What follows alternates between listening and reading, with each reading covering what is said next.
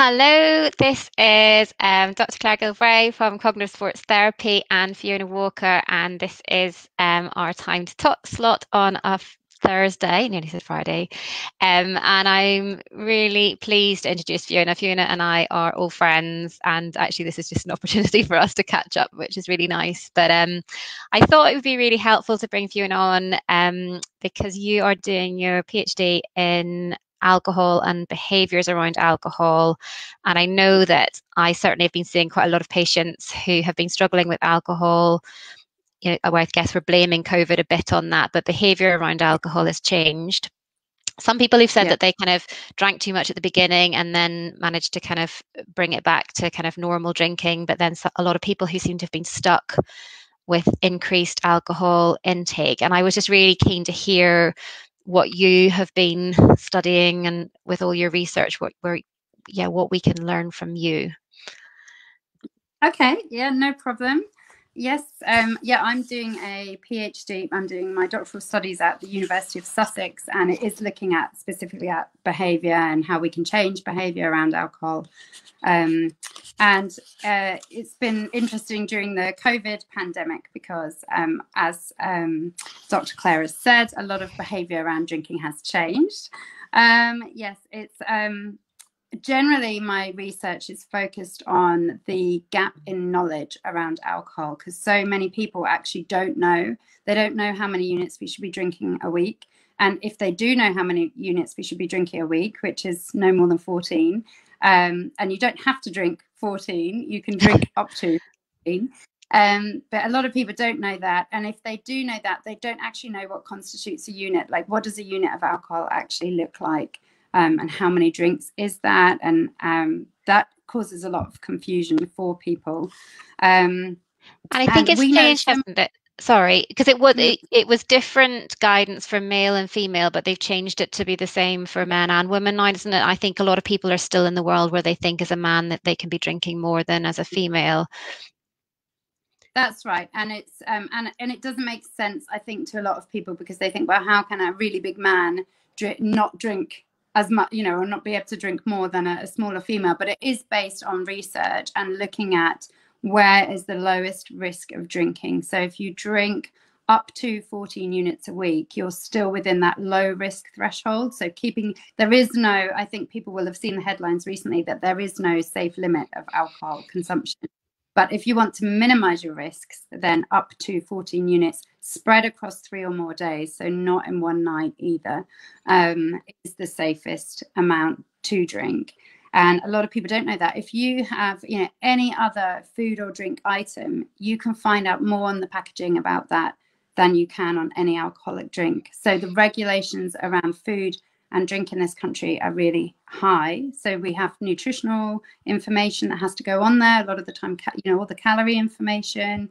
Yeah. However, on drinks, we don't need to, we don't know that. We don't know how many calories are in our drink. We don't always know how many units are in our drink. So as you say, it's 14, and that was changed in 2016. So it's actually 5 years A long ago, time ago but now, isn't it? still the labeling and the packaging hasn't been updated. And that's mainly because our government does not mandate in law that alcohol companies have to put anything on their packaging. So they that means that they can just do what they want to do. They self-regulate, essentially. There's a lot of calls for that to change, but it does mean that people don't necessarily know how much they should be drinking. And studies have shown that during the pandemic, people, as you say, have been drinking more. Around 49% in my survey were drinking more than they usually drink. So that's, we're talking Okay. almost half of people drinking more than they normally drink. And around, I found also that 25% of people were drinking more than the 14 units as well. So, they're drinking more than they drink usually, but that might still be within that 0 to 14 units a week.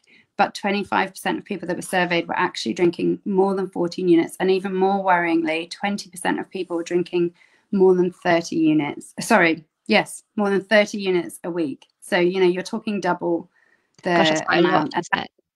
Yeah, so it's a lot. And it is heavy drinking that is the problem. in the UK, it's, a smaller percentage of people who are drinking really heavily. But I think what we've seen is that more people who consider themselves kind of more normal drinkers, drinking within safe limits, it's gradually creeping up. So it's time to kind of be really aware of what can we drink and how can we cut back. And most people are still drinking for pleasure. 65% of people drinking for pleasure, but around 45% of people said that it was to de-stress, because this has obviously been a hugely stressful period for everybody for different reasons, whether that's because you're homeschooling or for work worries or so on, or just that your routine has completely changed. So I think they found that in the UK that people are drinking earlier in the day, particularly people working from home. It's much easier to pour your glass of wine at 5 o'clock than it is at, maybe 7:30, 8 o'clock in the evening when you finally get home after a commute. So I think that's some that people can do practically to change and to think about drinking less, is to push back that time when that drink happens, because that reduces the amount of hours that somebody's drinking for. So that is, an easier way to cut back, or an easy small tweak that you can do. Yeah. Because that's one of the reasons that more alcohol has crept into people's lives.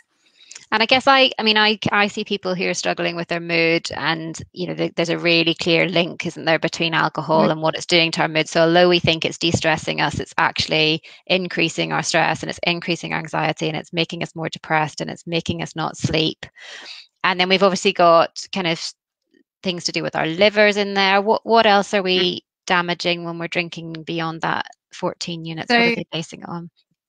Yeah, so what people, what is a very not very well understood is the link between alcohol and cancer, which is there are links to certain cancers, including throat cancer, breast cancer, bowel cancer is in there as well. So there are certain cancers that haven't been linked to alcohol, but a lot of cancers have been linked to alcohol. And a lot of people, only around 10% of people are aware of that. When people ask, do you know how if alcohol causes cancer? But there are causal links there. As you say, mental health, and a big one I think at the moment, and interestingly during a pandemic, is that it can reduce your immunity as well. So when you want your immune system to be really strong and healthy, actually the more you drink, the more likely you are to affect your immune system. And this is in particular with respiratory health. So when we're talking about a virus like flu viruses or a coronavirus, then your respiratory health can be really your ability for your immune system to fight those sorts of respiratory infections can be affected. So that's been something that I've been testing out messages with immunity, to have a look at how do people respond when they understand that drinking too much alcohol can affect their immunity. And actually what I found is that that's a really effective message, because it's had a greater effect on people's motivation to stick to the drinking guidelines than any of the other messages about liver disease or so on. And one of the reasons that we think this is that there's kind of over time this natural people become a bit talking about immunity, I'm using it in a different context, but they become immune to messages about liver disease, heart disease, because they think, well, everything gives you these horrible diseases. So there is a novelty factor when people get new information. That means that they will be more likely to pay attention to that information, and particularly if that information relates to a broader socio-cultural context. So, for example, when mental health is all over the media, and then you understand that alcohol can affect your mental health, you're more likely to connect those two things. So when COVID is all over the media, and we then understand that alcohol can affect your immunity, then that message will have more resonance for people. So that's quite an interesting finding, and then something to think about communicating to people and giving them that information. And again, I'm really aware of your time and keeping this short, but have you done anything around kind of other little ways we can motivate people to reduce drinking, like that thing of drinking your first drink later on in the night? Is there anything else that's been shown to be effective? And the other thing, and Drinkaware had a big campaign about this, is to nominate drink-free days. So have certain days in the week where you actually don't drink. That you can. There's so many great alcohol-free drinks actually out there at the moment. So it's a burgeoning market. So if you search in any way, even the sort of bars now are selling a lot more alcohol-free drinks. So pick those days that are going to be alcohol-free days, and try to stick to those so that you're only drinking on certain days of the week. And the one I said earlier as well, push back your first drink time. And the standard advice of trying to drink water in between as well, to keep hydrated between those drinks.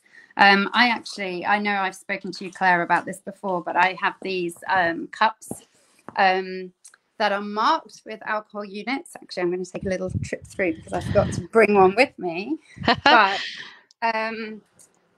if any of your patients or anybody is interested in receiving one of these cups, I actually have quite a lot of these going spare at the moment. So I can send you a batch.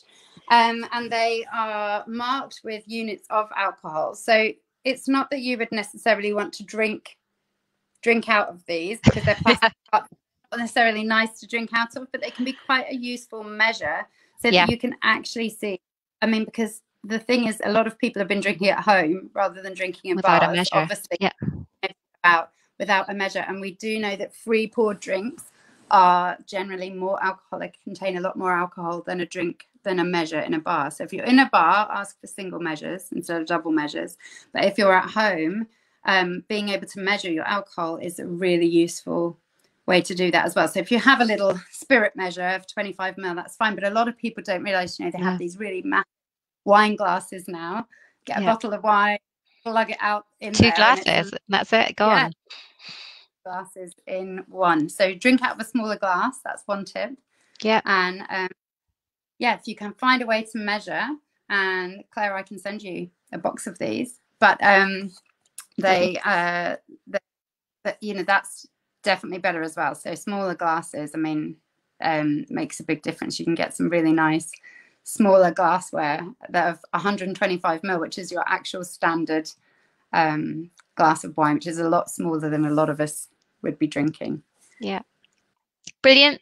Thank you so much for coming on. Just stay there for 2 seconds. I get a quick chat with you afterwards. But if anyone's got any questions, please just post afterwards, and I can ask Fiona her advice if you've got any questions. And we'll be back next week at the same time and the same place. Thanks for joining us. Bye.